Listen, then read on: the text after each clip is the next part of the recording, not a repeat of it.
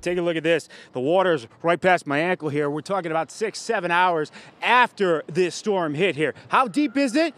So deep you can even paddleboard in these puddles. The rain coming down fast and furious. Close to 5 inches of rain falling in a short amount of time, causing major flooding problems. Cars here on Main Street in Orleans having a hard time getting through the standing water. Near the Orleans-Brewster line in Route 6, same thing. I've never seen it like this in the last, well, we've had the business for 30 years, and this is the worst I've seen it.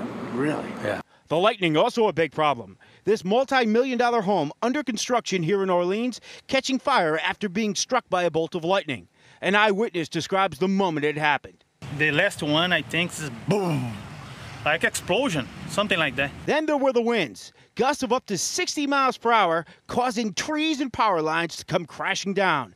At one point, as many as 3,300 customers were without power. Wind was pretty bad because it was like coming in through the sides and stuff. 3-4 lightning bolts hit massive sailboats, and it was crazy. So the rain just kept coming and it stopped for a little bit, and then it came back.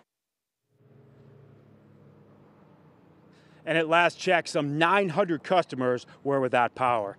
And by the way, if you're wondering why Dan here is on the paddleboard, we're outside of Nauset Surf Shop, and they are shooting an Instagram post.